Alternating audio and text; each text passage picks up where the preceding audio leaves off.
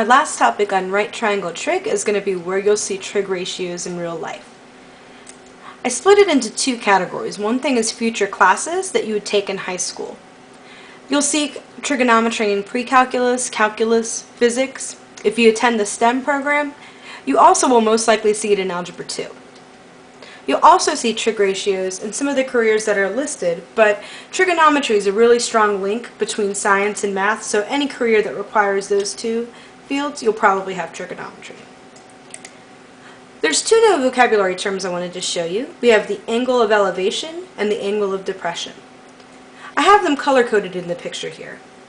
The angle of elevation is going to be where somebody would stand and look up to see something. That's why the green shaded angles here are the angle of elevation. An angle of depression is where you might be when you're looking down at an object. We're going to go through a couple examples together, and we're going to use what we already know about trig. So taking a look at the first example, before we begin, you do want to make sure your calculator mode is in degrees. The problem says a helicopter pilot sees the landing site at a 20-degree angle of depression. If the helicopter needs to travel 24 miles to get to the landing site, how high is it in the air? We need to take our information and put it in our picture. Since 20 degrees is the angle of depression, that's the angle looking down from the helicopter. The helicopter is not going to travel in a vertical or horizontal manner, but in a combination of the two. What we're trying to find is how high the helicopter was in the air. We have the adjacent side, we have the hypotenuse.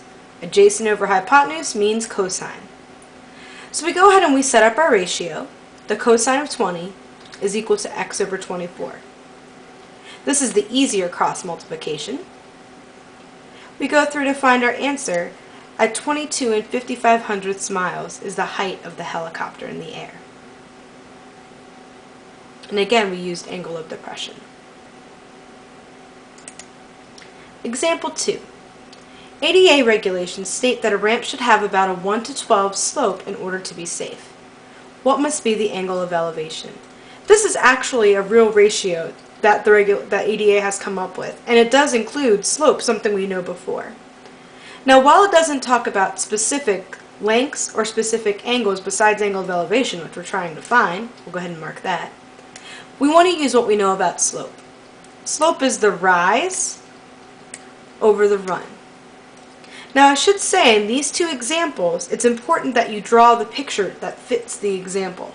Sometimes you're not provided with a picture, but in this example I did provide you with one. We want to look and see what we've got. We have the angle of elevation, we have the side opposite, we have the side adjacent. Opposite over adjacent means tangent. Now in this case, we're finding the angle.